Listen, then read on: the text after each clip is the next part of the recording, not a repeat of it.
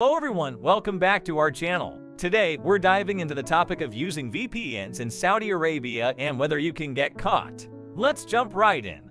Firstly, let's address the legality of VPNs in Saudi Arabia. While using a VPN is not illegal, accessing prohibited content or engaging in unlawful activities remains against the law. It's crucial to use VPNs responsibly and within the legal boundaries.